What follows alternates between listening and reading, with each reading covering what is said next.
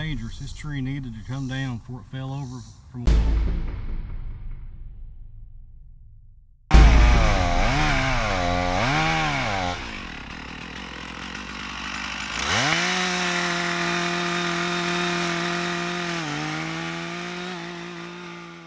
If you want to see me take down this big white oak tree right here, hit the like button at the bottom.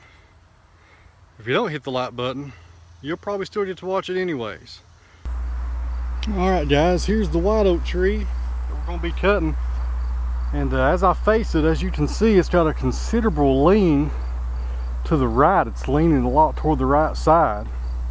But that's not where I want it to fall. I want it to fall straight ahead. So if my skill level is good enough here and things go right for me, I'll cut the wedge in the face of it on the other side here, and I'll do the back cut, or I might do a bore cut on this one. I'm not sure. I have to assess that when I get up there on it, and hopefully I'll get it to fail where I want it. But it'd be easy to follow it the way it's leaning, but that's where I drive through over here. My little turnaround spot, so I don't want it to fall right there, so I'd rather have it fall straight ahead. So let's see if we can get it to fall where we want it.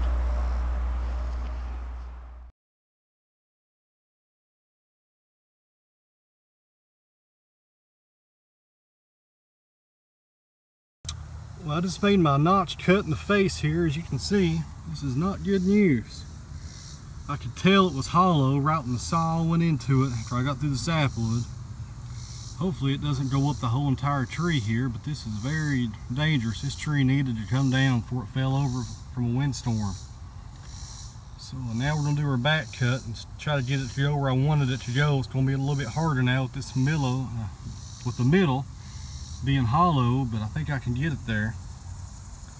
But I've cut a lot of oak trees up here, and this is the first time I've ran into this on any of them. What you run into, but hopefully it doesn't run the entire length of the tree.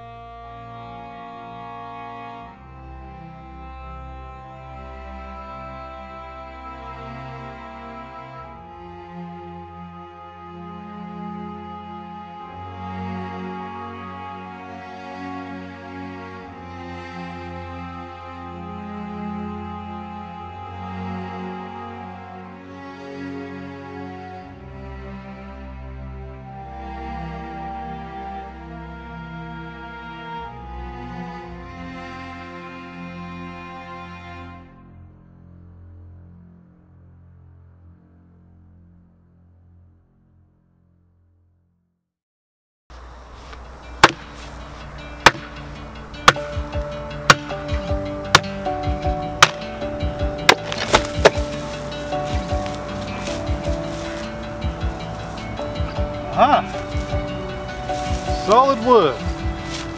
Probably not the best wood in the world, but solid. We'll take it.